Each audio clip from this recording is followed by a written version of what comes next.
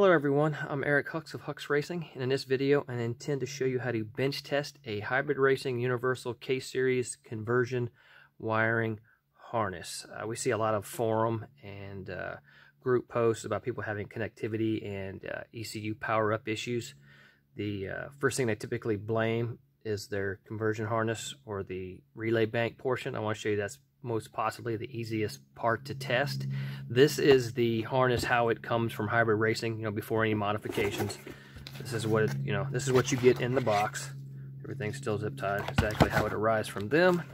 Now I'm gonna pull up one that's already labeled here to show you how to test it.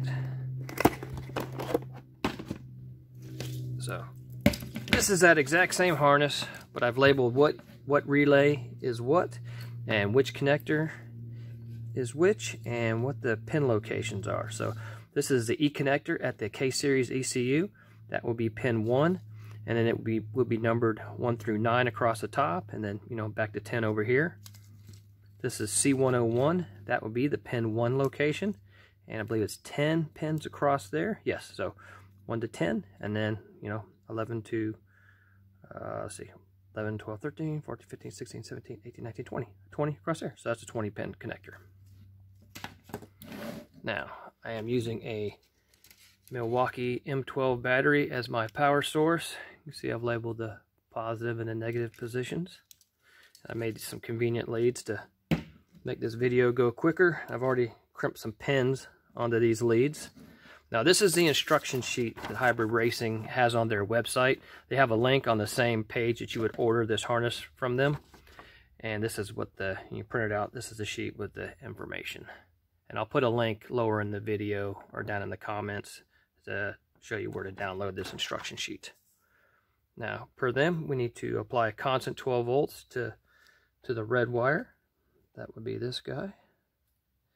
And orange switched on 12 volts to there.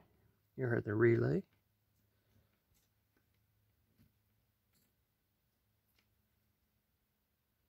Actually, we didn't hear anything click. You heard me drag something. Okay. So 12 volt constant, 12 volt switched. And now all we should need to do is apply ground to pin 7 on the E connector. So pin 7, if 12 volts is applied to pin 9, through key on, that then commands the ECU to turn on, which will then latch the main relay. And that is done through pin 7. So the ECU will apply ground to pin 7 to turn on the main relay. And you hear it click there. You can feel me getting shocked through the coil. All right.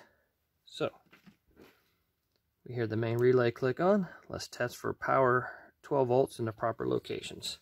So C101, get this where you guys can see it. So like I said, that's pin 1 there. So pin 9, 12 volts, pin 20, 12 volts, and pin 14, 12 volts.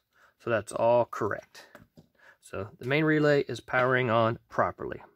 Now, to test the O2 relay, realize that the main relay needs to stay powered on in order to test the O2 and the fuel pump relay. So we're going to test the O2 relay next.